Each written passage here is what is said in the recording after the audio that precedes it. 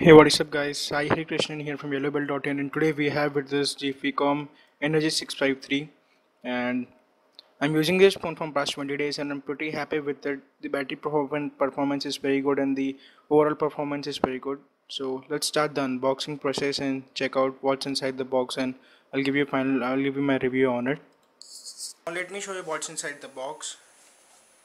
So going in, you will first find the mobile itself, and then further going in you will find few booklets and a screen protector, which is very good, nice to see, and a charger and a USB cable. So that's it, nothing else special inside the box. And I'll show you the pricing which quoted on the box. The pricing which quoted on the box is 5999 rupees, but you can get it easily on amazon.in for around 4700 rupees. So I'll leave a direct link. If you want to purchase it, please purchase through my link, it helps. So here's the phone itself, and it's written the Phicomm Energy 653. So here's the phone. So let's first start with the built-in design. The phone looks glossy. It's a plasticky back, so nothing to complain about for this price. Looks good. It's total plastic and it's also sturdy. There's no creaking or some other sounds like that in this.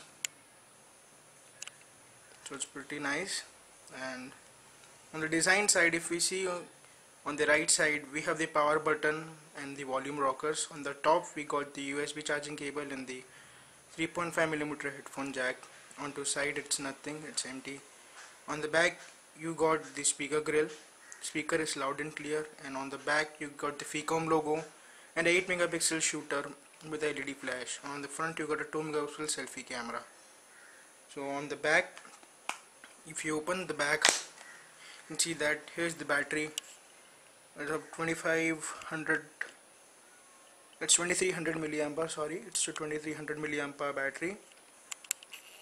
And here we have the micro SD card slot in both of the SIMs. So I've tried this phone with single SIM in 3G always, and the battery backup was good. Even tried it with both SIMs few times, and one was in 3G and one was in 2G. So it almost ran through one day of good usage, like medium to heavy usage. So battery life is pretty good in this phone. I'm very happy with this point. So I've already rebooted the device up. So let's open up. You can see that how it looks. The phone looks pure stock Android. There's no customization from Phicomm and anything. So it's total pure stock Android, and it runs on Android Lollipop. Let me show you that too. It runs on Android 5.1.1, which is the Lollipop.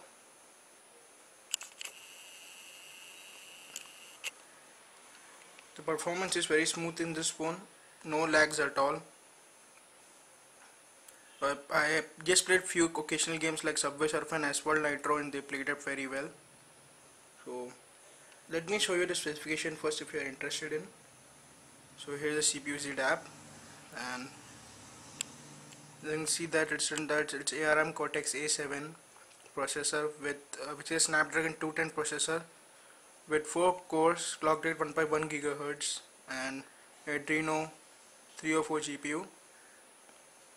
You go to device and you got 1 GB of RAM with its 5-inch display,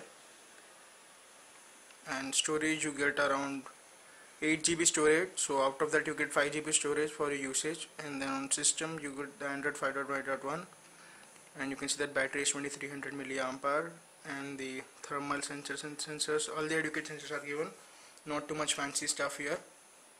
So everything is fine. So after built-in design, now I've showed you the specs. Now the major highlight of the phone, it's just very cheap and it's 4G. For the price it offers, of do some gaming in this. I'll show you how does the gaming works. This game is called Asphalt Nitro. It's loaded now. You play.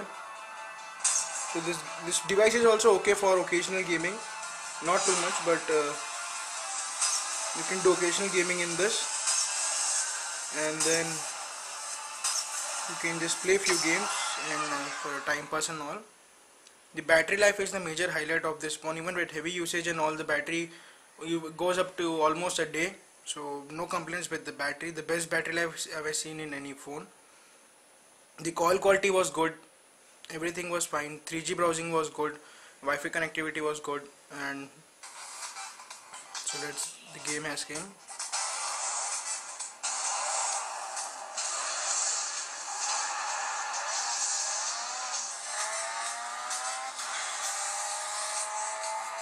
You can see that the game plays good. So for the cost of this mobile, the game is pretty nice, which it's running. See that you can do a good time pass with it.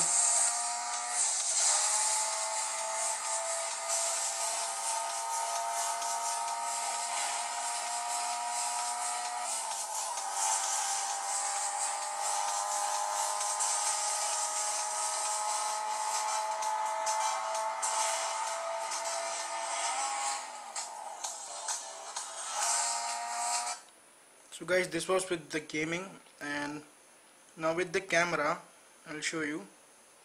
The camera, you can see that I have taken this ample shots.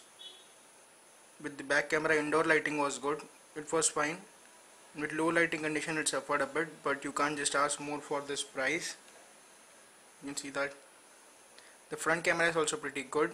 It's pretty fine. For 4,500 rupees, what you get is a very good phone which you can easily use, and it has dual SIM and all, and very good for entertainment purpose also. And even in a looping video playback, it almost runs up to around 3 hours. I have seen 2 movies in this, so around 3 hours 20 minutes from 0 to 100 it runs. So guys, what are our final conclusion? The final conclusion is this: for 4,700 rupees you should surely get this phone. It's a bang for a buck for sure. So if you want to buy this, I'll leave the direct link, you can check that out. I hope you liked the video. If you liked the video, please give it a thumbs up. For more videos like this, subscribe to my channel, that is Tech Geeks HD. You can also catch us up on Facebook, Twitter and Instagram. The links are below in the description. Be sure to check out our blog.